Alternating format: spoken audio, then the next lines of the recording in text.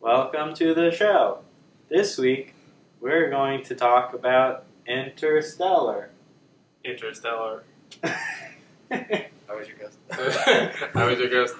Okay, well, Wait, let's start off. before we say anything, Spoilers for the rest of the half hour, the whole, whatever. yeah, the whole thing. forever. mega Right, spoilers. yeah. Forever, Spoilers. spoilers, forever and ever.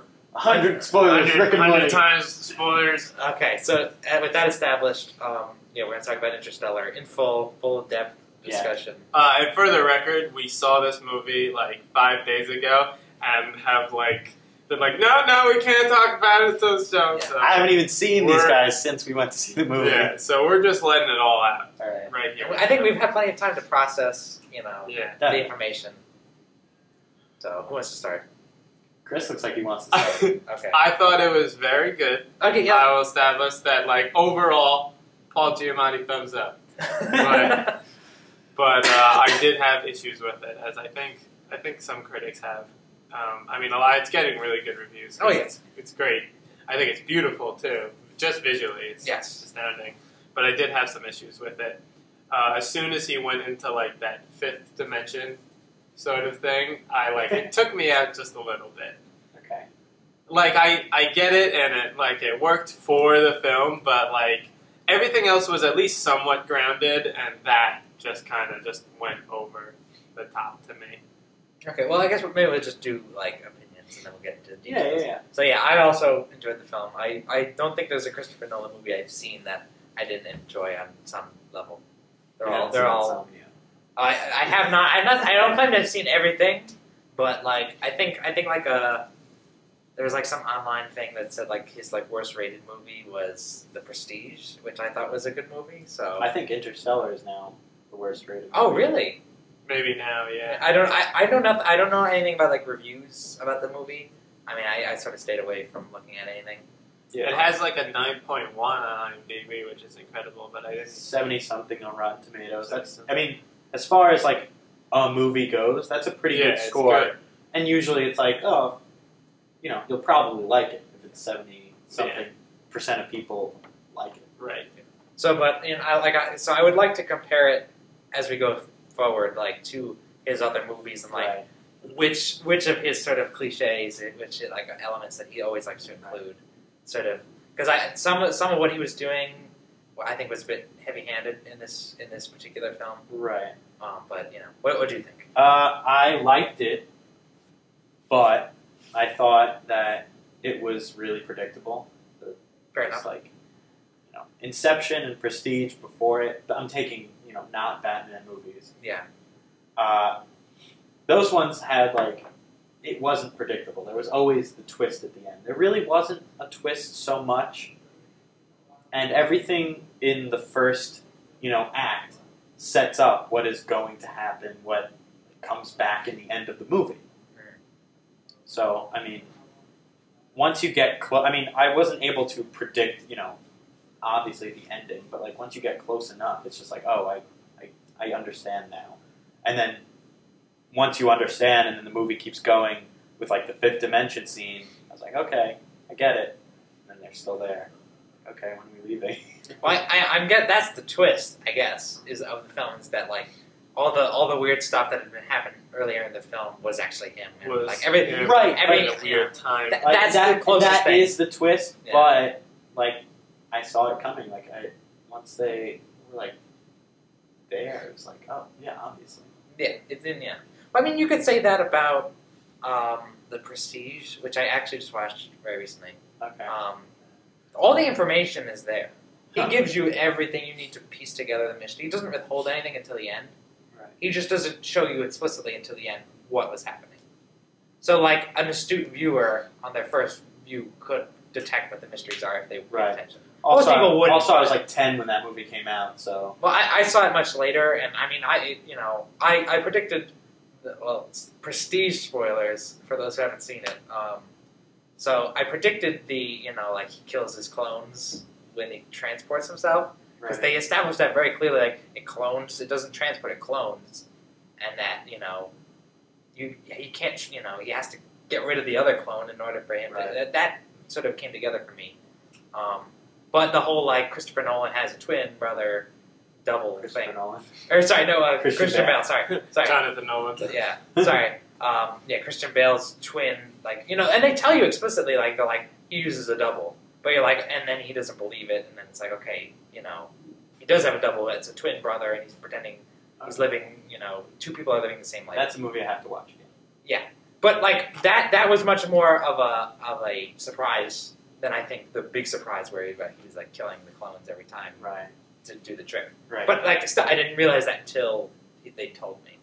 Another thing is, it was less action than his previous movies. Mm-hmm. Definitely. There was there was a lot less conflict, and when there was conflict, it was like very wrapped up very neatly in certain sections of the movie. Like the entire them going to the alien planet, and Matt Damon is there, and they fight. Mm-hmm. Like, that's about as like high stakes as the movie gets. That's the most action you're going to see in the movie. Yeah.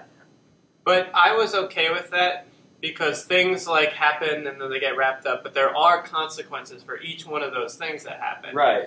And to me, that I really like that aspect because to me, like, every one of those little things, I was like, okay, they're good now. Oh no. Okay, they're good now. Oh no. Like, it just, like, everything just kept hitting them and hitting them. And they kept fighting through it, but it started with, like, we're going to do plan A and everything's going to be fine with all these guys till, like, two of them died and then this happened and this happened. Like, it just kept getting worse and worse and worse until a point where I eventually thought, like, oh, he's definitely going home. And then, like, right at the end, I was like, oh, he's never going home. And I was extremely upset. And then I kind of thought he shouldn't have gone home. Yeah, like seeing Murphy when she's like 87 or whatever, I was like, this doesn't matter that much to me. Yeah. No, so you're saying it would have been better if he had been if he had died or something, or like he would have been trapped in the other galaxy. He saved them, and then he's just gone. Yeah, and then she would have known that. She would have known, so they would have still had like the peace between them. Yeah. But like instead he just like was there, had like the aliens moment where it's like, oh, you're this many years old, and here you are, and here's your daughter. Yeah. And he doesn't even care to ask where his son is, because fuck him, right? He's a douche. Yeah. I guess. That doesn't matter. He's like, I need my daughter, but he doesn't care. He was such a douche, he didn't want his family taken away from him. What a bad guy. Yeah, what a Topher Grace with the pipe. Yeah. He got him. Yeah. One other issue, this is like just a minor thing. I don't care how good at Morse code you are via a watch. You cannot tell somebody like the most complicated black hole equation ever in the history of man through Morse code. You just can't do it. There's no way. And he's like, oh, I'll use the watch. Beep, beep, beep. And she's like, I got it. She must have been really good at Morse code. Yeah. Both of them must have been like the greatest Morse code people ever. So ridiculous because no one has used Morse code in like a century. At that point in the movie, nobody has used Morse code in fucking. Well, like, and I know in the military, she hasn't even used Morse code since she was little. She was a little kid. Assume. Well, like in the military, you learn Morse code, I think, and then so you might have implied that like, oh, he was like a pilot or something. Maybe he was like learn Morse code somewhere in his life. But the little girl has no reason to know Morse code at all. Yeah. Besides, she's smart. Yeah. She's just like a genius. It's just like one of those things in the movie to be like, her dad's an engineer and she's following his footsteps and she's smart. Like, just show that she knows Morse code. I guess it's theoretically possible. Implausible, but possible. It's dumb, but yes. I mean, their relationship is beautiful in the beginning. But I might go as far as to say as like the movie got worse when they went to space. I don't know. I just thought. Oh, really? Well, I mean, once you go into space, they like lost all the personal elements that they spent like a half an hour at least building up for you. Like. I mean, other than when they receive like the videos from them at home, and it's like, oh, you see like the son gets older in the video, and it's like, oh my god, that's so crazy. Yeah. That was a powerful scene. That was very powerful scene. I don't think it's as powerful as when he leaves. When he leaves and like she like just won't give him the good goodbye. Yeah. Like it just won't happen. I was very embarrassed sitting next to Dan and you being like, I hope they're not seeing me crying my eyes out right now. It was bad. It was real bad. And then she runs out and she's like, well, I do want to say and goodbye. then I was like, don't look at me, Dan. Don't look at me. And then the smoke, the dust is gone. The dust gone. Yeah, when it went back to Jessica Chastain, I kind of thought like that whole thing kind of like took away the like. I thought like, man, we're not going to see Murphy again for like another 2 hours, and I'm not wearing a watch. I don't know where to go. But like, and then like when it became established that like, oh, she's her own character and they got their own little story going on. Yeah. I kind of was like, I thought it was better that it was like, we have no idea what's going on Earth. We have no idea how much time has passed and this and that. And like getting the messages, like even if we saw just what he saw, I think it would have been better. Yeah, and I that is a very good point, and I agree with you on that. I think it would have been cooler because what's going on in space is more interesting than anything that happened on Earth. Visually and like story-wise, it was very interesting. That's what I was expecting going into it. I was expecting them to visit like all these planets, like how in Inception, like second half of the movie at least is them going into that guy's dream, and then deeper and deeper into the dream. So I thought it would like sort of parallel that. Okay, where it's just these more ridiculous things. Well, that's why I want to. Okay, so I want to sort of look at, I guess, more Christopher Nolan sort of elements that he puts in his movies, because the most glaring thing here for me is that so The Prestige is a non-linear story. He's jumping back and forth in time a lot, in that story. Right. So he's constantly cutting, and what he likes to do is he likes Same to thing with Memento. Yeah, he likes to draw parallels. Memento's kind of just backwards. But there is time jumping. You know, he likes to play with time and like comparing two different points in time and similarities, and he exploits that to tell the story in a cool way. And Inception is sort of the same thing, where it's like it's not differences in time exactly; it's like different layers of the dreams which go at different speeds, alter the time. And I guess this is the next step in his time-related movies. Yeah, he always has that time warp element. So like every layer in the dream you go down, it's slower, and it's the same idea here. You go on the planet next to the black hole, and every hour is 10 years, and like same exact idea. Yeah, and he's still trying to play around with like, you know, that whole like climax of the movie where like I guess climax where like, you know, he's in the fifth dimensional library and like, you know, and Earth, it's like we got like this sense of impending doom because the brother's coming back or something. Like he's cutting back before these dramatic moments, but like it doesn't really work the same because I don't care about really what's happening on Earth. I just want to see what happens, you know, in space. And like I agree with you. Like say he wants to do that, like compare different time zones and different stories together. Yeah, it worked better in the space scene with the videos rather than the fifth dimension. Yeah. Well, he kind of does the same thing in Inception, where you have like Joseph Gordon-Levitt, you know, tying everyone up in the elevator in one dream level, and then you have everyone in the next dream level, and he's trying to sync it all. Yeah. Well, which is Interstellar's fifth dimension is like Inception's limbo. Sure. Right, where you don't know how much time is passing. You don't know if Leonardo DiCaprio is going to stay there forever, if he's going to die, or whatever. How is he possibly like this impossible problem that just like fixes itself via plot, or whatever, via magic. But they don't explain it in Inception either, like how he. Well, doesn't Ellen Page come in and ruin everything? No, like she dies in limbo and somehow escapes or something because she gets pissed off a building. I don't know how that works. I don't know. But like the whole point with at the end of Inception was that Leonardo DiCaprio, he resolves his like dead wife plot. His like reason for not being able to be, which is really the core of the movie. The entire movie is sort of based on that, yeah. and also less important, but actually more important to like the whole dream plot is like the relationship between the son and the father, like they're trying to get the dream from. Right. Yeah, those two human relationships are what form the core of the movie. Right. And here the core of the movie is the father-daughter relationship, Right. which is kind of heavy-handed for a lot of it, I think. Like, it's fine to have that as the core, but towards the end it gets, like, so it goes off the rails when you enter the black hole. Up to that point, I think it was really good. Yeah, right. I was trying to make some sort of point, and I totally tangented off. Oh, that's fine. I think Interstellar, as a basis, is like the more extreme Inception. It's like Inception had a bunch of action, so a bunch of people could get into it. It was really cool. Whereas Interstellar was like more extreme science that you want to pretend you know something about, but you just know it just won't happen. But it was also like way more intense visually.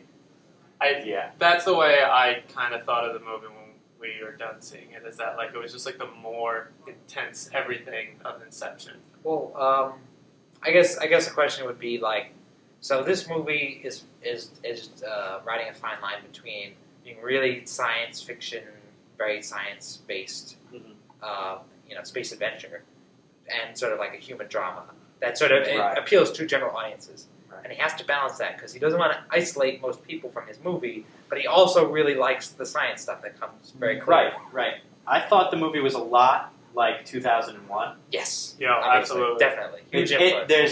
It's basically like, let's take 2001 and make it make sense for everyone. Yeah. And in doing so, makes work. 2001 make more sense. Well, like, I mean, 2001 is there's very little dialogue, a lot of score, music, and of course there's a lot of those elements here, a lot of good score, good visuals. But this one, there's a lot more expository dialogue. The whole scene where they're right. They make the whole the whole 2001. They make it personal. Yeah. In Interstellar. Yeah. It's basically the same movie, except it's like sandwiched in this like story that anyone will relate to and is less alienating than 2001. There's a lot more going on in 2001 than I think there's going on in Interstellar. Oh yeah, but it in the same way, it like sort of dumbs it down to the general audience. Yeah, obviously, you don't want to alienate. Obviously, there's an extreme comparison. As like even visually, when he's like first going into the black hole, you almost have that same shot where he has like it's all blackness and he has like the colors on his mask. Yeah. Like that's that would just screams like I've seen 2001 and I really liked it. And I liked it. So I put that in my movie. Yeah. But like the whole scene where they're in the library, he has the robot there. We don't even see the robot. It's just like he can talk to the robot. That way he can explain what's happening to us because if he just was pulling strings and like knocking books off, I guess we could kind of figure out what was going on. Well, I think we would be able to figure out, but like he's afraid as a filmmaker. Like people they think this is weird, and like they don't know what's happening. He might have played it too safe. Yeah, exactly.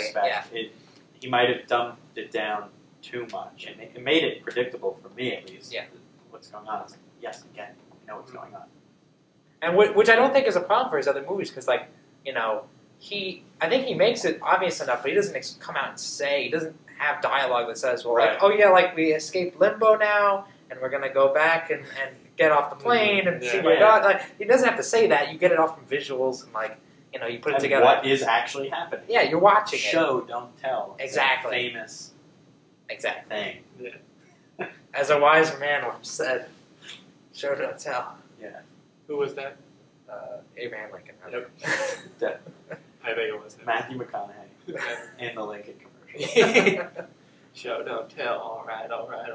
Yeah. So I think he was just scared to make too extreme of a science fiction movie. So he dumped it down to make it accessible, which I think it was. Definitely. Oh, sure. Yeah. Like I still think people are gonna say when they watch it, like oh, the last part was weird and I didn't understand what's happening. Yeah. Even though they very obviously other people, people our age, they're just like, it's just like really sitting with me. Like they've been thinking about the movie for like a day or two. And once we got out of the movie, I was like, okay, that's what happened. There's nothing more to it. Yeah. Yeah. But I had much more, I guess, I had a deeper experience when I saw Inception, because Inception sort of blew everyone's mind when they first saw it, and like I had to watch it several more times before I really understood everything that was happening. Every time I watch Inception, I still don't get it. Like I totally understand, but it's like there's like some things. Did I find another clue? No, I don't know. I have no idea. I never thought Inception was that confusing until like the last shot, and I think the last thing is just bullshit. It's just gonna fall. It's done. I mean, it's intentionally ambiguous. That's right. But I think like on an outward story point, he wrote it and it was just like, oh, and the thing will fall. And then some dickwad producer was just like, why don't you cut it before it falls so everyone's head explodes? No. What I think the point of that last scene, which I think I've read somewhere and I tend to agree with, is that it doesn't matter what the top does because he's accepted it as his reality. That's the point. The point is that he's happy. He went to his kids. He ignored the top and he went to his kids. That's true. Because that's what he wanted, and it didn't matter if it was real or not. Normally, in the preceding 2.5 hours, he would be like, "Oh my god, top." His character arc is sort of that he came home, whether it's reality or not. He came home. Yeah, that's fair. But that's also the thing. It's part very of the character. It's based, part of the rewatchability of Inception is that you already know the ending. So let's look throughout the preceding 2.5 hours to see if there's clues to the ending. There aren't any. But no, they're not. There's one point though when he right when he goes to like the underground chemist guy. And he has the really extreme one, and he gets out. He goes to spin his top, and but he's all messed up, and he fumbles it, and it just kind of drops. So a lot of people think that scene right there is no, he's stuck the whole time because he didn't even get the check. And I don't know. Well, maybe you could read into that movie probably a lot more. Right. Right. But I bet if you ask Nolan, what actually happens, he'd be like, he dropped the top. What do you think? He'd probably be like, "What do you think?" And it's like, But that's another problem with Interstellar is I don't think it has that rewatchability that Inception does, that the Dark Knight movies do. It's even the really Prestige. long. I just watched that, and I knew the ending. I'd seen it several times before that, but But he does such a good job layering the movie and foreshadowing everything. Right. That's really cool because you say oh, this is foreshadowing this that's going to happen later, and this foreshadows this, and you can see where he's going. Even though the ending, the twist is gone. Right. There's still, like you said, rewatchability, which I don't know. I don't know if there's a lot of rewatchability in Interstellar. I'll probably see it again just because I have to sort of Yeah, I won't be at ease unless I see it again. Mm-hmm. No, but the only scene I could see myself being excited to see again is the entire short Matt Damon arc when they're on that planet. That is the most conflict, the most action, the highest stakes. Yeah. What did you guys think of that scene in particular? Because, he has a whole I guess philosophical thing going on. It's what do people care about? Do people put their own selfish needs before humanity, or and that's a big theme of the movie is do you care about your own family, yourself, or do you care about the human race? There's something that happened in that movie where there's no real antagonist, obviously, but the three people. The dust is the dust. Yeah. Dust man. But the three people who could kind of be considered gray characters are Michael Caine, Casey Affleck is his son, and Matt Damon. Yeah. All three of them really have good intentions. Yeah. But they go against Matthew McConaughey and Jessica Chastain. And so it's they're liars and they're wrong, and meanwhile Matt Damon's Matthew McConaughey's just trying to go back to see his family instead of save humanity. So I have to save humanity by taking him out. And he was, I think you had to add that he lied about the surface, or else it would be well, he's kind of right. Matthew McConaughey's selfish. Oh yeah. So you're saying if it had just been that was actually a viable planet, but he didn't want Matthew McConaughey to take the ship because he would need the ship. Right. To actually achieve the mission. But I guess he only needed the ship because he needed to go to the other planet. Because he wanted to escape, but because the idea is that he's selfish and he's trying to save himself. That's what makes him a bad guy. Yeah, but he's actually just trying to save humanity. Well, that's what he says. But I mean, he put up the humanity and himself. And he did emphasize that he hated being alone on the planet, which I totally understand. Oh yeah. All the reasons are justified, Obviously. but he's just like a dick. But it's like, and then Michael Caine. Trying to save humanity in a very pragmatic, scientific way. But like he knew that like no one would go on this mission if they knew they were never coming back. Right. Or that their loved ones wouldn't be saved, and they were just going to grow a new petri dish. And it's sort of a commentary on us and the environment and how it was like, fuck the future. Yeah. I'm here now. I'm here right now. I just want my corn. And then Casey Affleck just wants his corn. He just wants his. Yeah, he was like the most nebulous villain because he was just like, I don't even know what he didn't even say anything. Yeah, I don't even know what he was upset about. Like he just kept like coming in, and I was like, I grew a beard family. now, and he's like, what's going on? Yeah, he just wants to farm and take care of his family, but then the sister's like, your family's dying of like tuberculosis or something. Yeah, and also the Earth is dying, and he already lost one kid. Yeah. Yeah. So he probably has the least reason to be a bad guy, I guess. I guess you could say, I mean, this is the one thing that is more like normal in 2001, is that 2001 actually has like pretty much straight up villain. Like Hal is just straight up bad dude. Right, but when you think about Hal in the scope of the entire movie, that Hal scene is pretty short. It kind of is like the Matt Damon scene. And what I think that Matt Damon arc was about, it was sort of like a translation of the Hal fight scene and the very beginning of 2001 where it's like the Neanderthal monkey people just beating the shit out of each other. Well, they discover weapons. Then they discover weapons, right? And it's like you're on this planet, like in another galaxy, like the most ridiculous stretch of the imagination, and two men are fighting with their hands. Yeah, I thought it was like an interesting. I don't have a problem with that as a conflict. Yeah. That's exactly what I'm saying. I was saying like it was kind of combining the two conflicts into one. Yeah. I was fine with that part of the story. I'd say it kind of loses me and probably most people once he actually gets to the fifth dimension wormhole part. Right. I'd say that's probably the weakest part. Which is kind of like the giant space baby part of 2001, which makes no sense to me. Well, because you have to either watch the extended edition of the movie where they explain more, or read the book. I guess read the book. Yeah, read the book would probably be better. But like, it's sort of the same.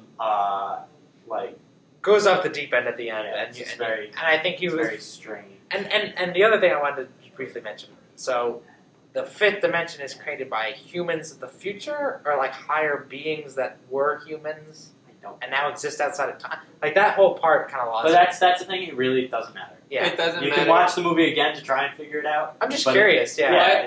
You know what? It could have been worse because the whole time when they were mentioning quote unquote them, like they made this black hole that brought us to another galaxy, and someone put this here. Or like when Anne Hathaway's like, I think I got a handshake. I was so afraid that there was going to be like at the end of the movie they land on some planet and they were just being, like be some weird like aliens that are like, oh, thank you aliens, and they make, I don't know, like you're welcome. I was glad there were no aliens in that. I really thought that was going to happen though.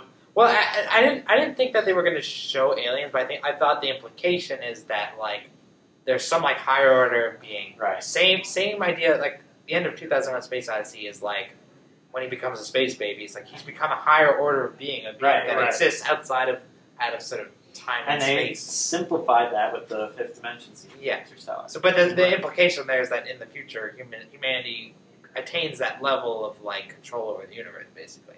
Right. Which is, it's. I mean, to me, that's sort of like that's a bold statement. It's a very subtle but yet bold statement. Like he's saying that humanity basically becomes gods because of science in the future. Good so doesn't really matter to the story that much because it's just a mechanism. But I'm saying it's just kind of like, oh, this worked out. Yeah. There's a strong like human progress sort of element in the movie, which is counteracted by the like people in the future while they're on Earth believe they don't believe in the Apollo mission. We didn't go to the moon. Is conspiracy. That was kind of funny. I like that part. Yeah, even though people can be dumb in the short term, in the long term, we're gonna get to fifth dimension people. Right. That was another thing about the movie. There was no, besides the two robot assistants, which are cool as fuck. They were really cool. Yeah. There was no like this is the future humor to the movie. There's usually some. There's no comic relief. There wasn't really a comic relief thing. It was a very somber movie, I would say. The funniest part is probably just where like the humor setting on the robots. Like that was it. Yeah. That was it. Really. That's it, yeah. It's like this is the funny part. We're turning it down to 75. Yeah. Turn that shit down. We got to get back to the serious space plot. Going down to the tidal wave planet now. And that's another thing too. I thought like the inclusion of those robots was like a callback again to 2001 and playing with your expectations from that movie because it's like, oh, the one robot in that movie was evil, so these guys have to be evil. Yeah, but they're not. Yeah, if anything, it's very subtle like humanization of those robots because they're eventually by the end they're treated just like the humans in terms of like trying to save them and like the sacrifices that they have to make. Yeah. And Matt Damon murders one of the robots to survive, or I guess is the implication there that like he sort of killed the robot so that that he could fake the data, right? I think it was because the robot probably wouldn't let him fake the data. Maybe I don't know. I have to rewatch it. That's something I'm not sure. Think about that. I don't know because to me that stuck out because I'm like. Him taking out the robot, to me... If anyone tries to mess with what I've been doing on this planet, which was nothing, because there's nothing on that planet, it'll just explode in their face and they'll die and I'll be able to take their stuff and leave, which is what he does. Yeah. Which I thought it was more like... My initial thought of like what the twist was going to be, because I was assuming there'd be some sort of twist where it's like the robot wanted to do something that he wouldn't. I think it was more the robot was holding all of his not information. Yeah. Well, that's what it ended up being. Found out. Yeah. That's when I first saw it, I'm like, oh, like he had to kill the robot because the robot either wanted to do something that he didn't want to do, or it was trying to prevent him from, doing something sinister. I thought that was going to be more of a source of conflict, but it wasn't. So that was like a dead end, red herring for me. Anyway, I don't know if you guys saw that. Like I said, I didn't even think about that. Now I gotta rewatch it. Yeah. The movie opens with him like waking up, like in panic, and his daughter is like, "Were you dreaming about the crash?" Like it seems like a common thing that this dude can't sleep because he was in a bad crash. Never mentioned again. Yeah. Yep. It's like briefly mentioned when it's paralleled in when he's flying ships later on. No, but like, okay, so in Inception, a big part of it is like he has like a psychological, like he can't let go of his wife, and that affects everything in the movie. Yeah, right? Like that's constant. And I thought they were doing the same thing when they set that up. They're like, it starts with a scene of like him crashing. Like you think he would have anxiety about flying another ship? No, and then like he's like, I gotta go, Murph, and then it just cuts to him like, yeah, like there would be some sort of like like there's a scene early on when they're in space where like he's trying to do something, like perfect example when they're trying to do the airlock hatch the first time, like he does he does it perfectly, but they could have played with like he's nervous or like he's doing fine, and then he has a flashback, and then he's like it starts to go bad, and maybe they didn't want to do that because that's kind of cliche. It is, but then why just have the scene? They gave the setup, but they didn't do anything with it, right? So they could have just removed that. There were shots later on that looked like matched the shots from the beginning. Yeah.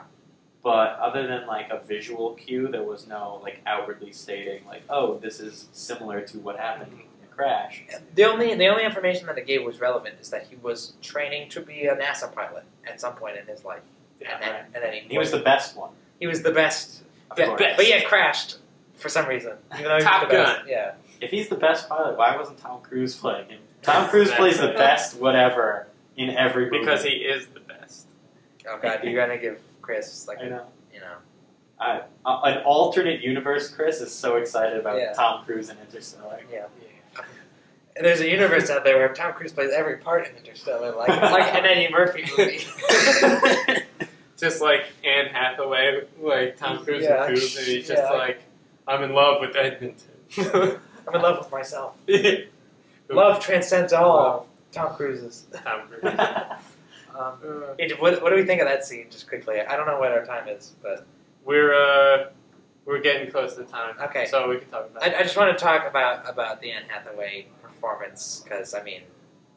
you didn't like it? No, okay. I didn't. Well, because, like, the cheesiest scene in the movie is probably, excluding maybe, like, the end part, like, just because that's weird, but, like, you know, her, like, love, you know, is greater than gravity and time.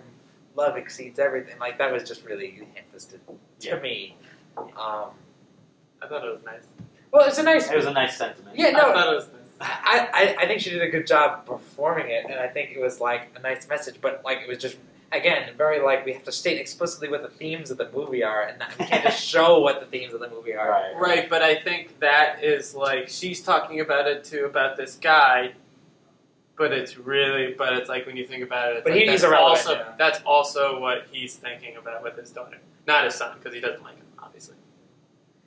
Because he's a dumbass farmer. Because he's a stupid farmer. He didn't go to college. He didn't go to college. He was number 2 in his class. Yeah. I don't know.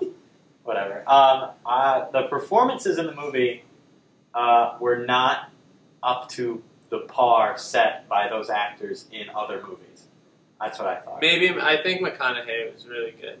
Yeah, he was. He's always good. That's the thing. He's always, like, consistently a good actor.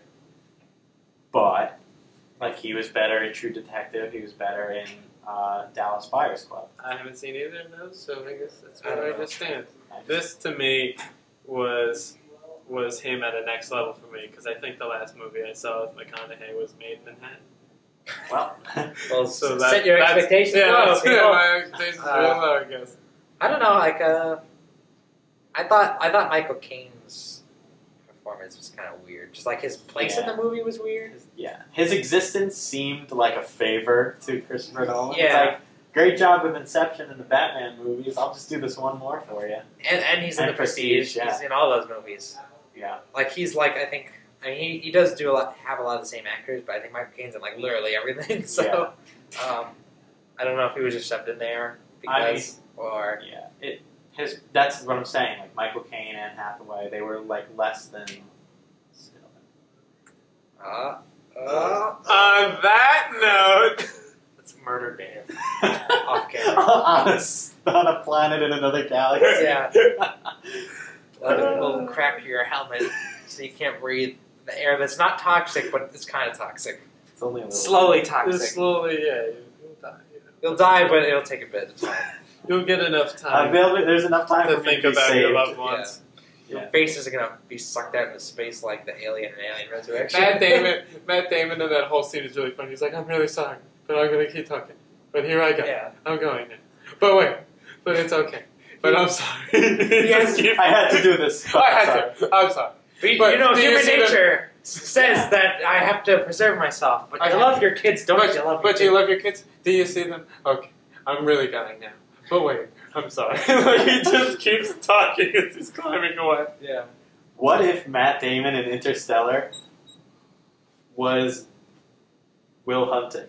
What if that is where he, at the end of Good Will Hunting, what if he drove off into like the NASA forever and didn't go to the girl? He went to like NASA, and now he's on another planet in another galaxy. He's on that planet. And he's like, I thought I didn't need anyone, not my 12 brothers and not Minnie Driver. Like, but I did. So I'm sorry. And here I go. I'm going. All right. I think that's sufficient. I have to rewatch it to get more information, but you know, good. I would probably recommend it. Oh yeah. I would say see it so that other people can have opinions about it. Yeah. I'm not gonna like. Because we haven't done like recommendations. We've been talking about movies that are going to come out. Right. I would say let's do recommendations real quick. Yeah. I would say see it just so you can have this type of conversation with someone. So on that level, it's great. It's a thinking man's movie. It's there's a lot of there's a lot of stuff going on. Yeah. It's not like a Transformers movie where you just go and sit down and absorb special effects for 2 hours. Yeah. There's stuff to think about. And you're going to take away some interesting ideas from the movie, which is good. Right.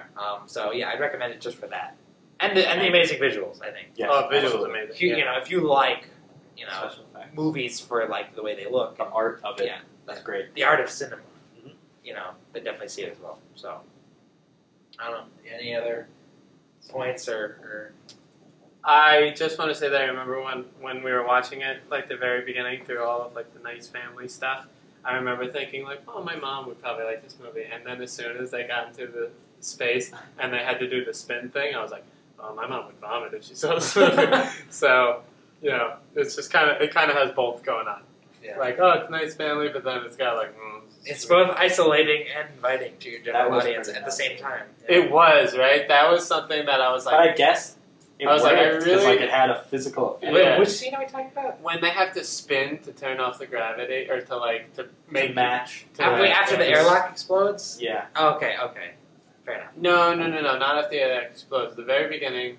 The first time they dock at the the first time they dock, they they have do to it twice. spin so that there's gravity. Like when the guy makes the drum. simulating gravity. Yeah, to simulate gravity with centripetal spinning. force. Yeah. Right. Like every time they showed a window, it's just like, and I was like, I hope this isn't the whole movie. I was really like, I hope this isn't the whole movie. See, I didn't even notice that. So that's okay. On that note, Chris has got ill from the movie. We'll end the review there.